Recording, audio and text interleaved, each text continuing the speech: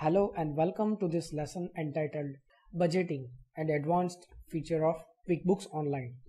This lesson is part of the Navigating QuickBooks Online module in the topic called Getting Started. After completing this lesson, you will be able to recall the steps to get started with the QuickBooks Online, specifically in budgeting and advanced feature of QuickBooks. This lesson will conclude with a few exercises that will help you succeed with the certification test. Before we get started, may I remind you that you will gain much more benefit from this lesson if you use the handbook that accompanies it. The handbook can be downloaded from the homepage of the QuickBooks Online Certification Program. When you have the handbook open to this lesson, click the next button to start the lesson. On the home screen, we have on right hand side Settings tab. Clicking on that, when we go to Tools, there is a Budgeting.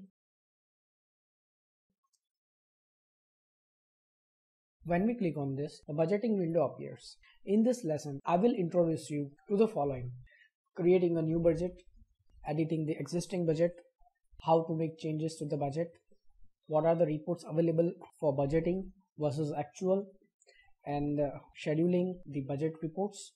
Let's directly get back to creating a new budget. On the budgeting home screen, we have on right hand side top of that new budget. When we click on that, a new pop-up window appears over here. In the new window, we will have basically three options. First, create the budget from scratch or from a historical amounts. Second, whether we want to choose budgets into the subdivide, that is, we have various locations, various classes, or let's say customer wise. Let's click on next. We have three options in that. We can create a budget from the last financial year or this financial year when we click on drop down. Second is no amounts option. We can create a budget from scratch that is absolutely our own with no previous figures or historical information. In a third option, we can always copy from an existing budget as well. That is, let's say we have created budget for the past year. So from the past year, we can copy the budget and the figures that are in the last budget will get populated in the existing budget. So let's click the third option. Let's click on next.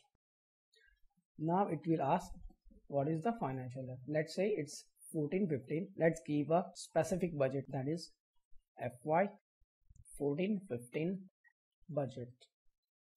Let's click on the finish. Now we can see on the screen that budget for financial year 14-15 has been created on the same, and the figures are populated from the past budget, that is financial year 13-14. Now let's say we want to edit this budget, so we can edit particular chart of account wise. For example, we have royalty which will start receiving from this year in April. Let's say we estimate it to be 30,000 per month. So we can select a specific month, that is April, put down a specific figure, for example 30,000. Let's say it is different in the next month, so we can put down manually. Let's say it is 27,000 in the another month. So month by month we can put different figures, or else let's say the figures are estimated to be the same amongst all the months, then we can enter a specific amount and give a copy across. So it will copy across for the rest of the months. We can press the button save and next, so that will save a specific amount month wise in a particular chart of accounts, and it will go into the next column. By that way, we can put down data for each and every chart of account. Now let's go on to editing a specific chart of accounts. For example, it is advertising.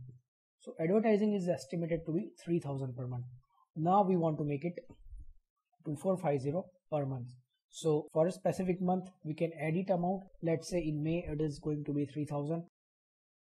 Again in June, let's say it is going to be increased, and so on for the rest year it is going to be the same. So after putting down the amount, we can click on copy across, so it will pick up the amount for the rest of the year.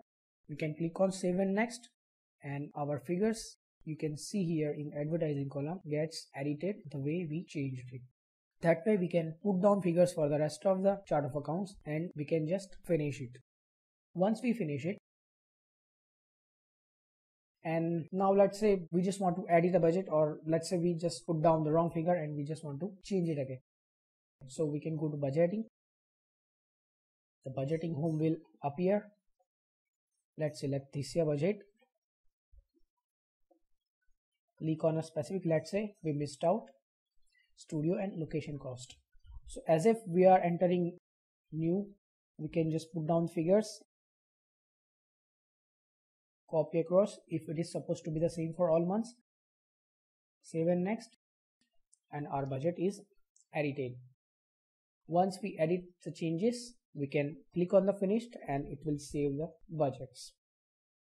Now the question is from where we can get budget versus actual report. For that we need to go to the reports menu on the left hand side. Let's click on that. In that we have all reports.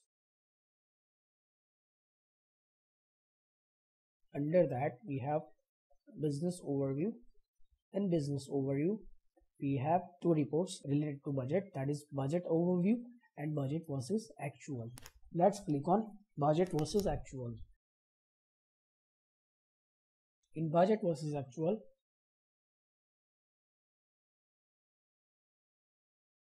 we can always customize the report. This window has appeared based on the budget. We can select account versus quarter, accounts versus total. Let's say we want accounts versus month. We can percentage over budget, percentage of budget, percentage of remaining.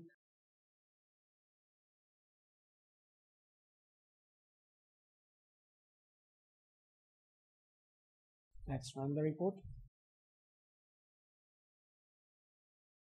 So for each month, the details will appear based on the actual data entered by the users, and system will come out with the variance report. That is what is the actual amount that gone over and above the budgeted figures. You can always print this, email this, take it into the Excel and do necessary changes and the formatting that we wish. You can always save the customization and schedule the email reporting for the specific users or a specific group of users. So just to summarize, budgeting as an advanced feature, business can create their own budget from scratch, from existing budget or from the past figures. They can always edit the budgets. They can always keep a tight control over their finances, over their expenditure, and analyzing, giving them timely insight into where it went over budget and why, and assessing the reasons and rebudgeting on a rolling monthly basis. You have completed this lesson. To be sure you have retained what you learned, complete the show you know exercises that follow. Feel free to return to this lesson to reinforce anything you forget.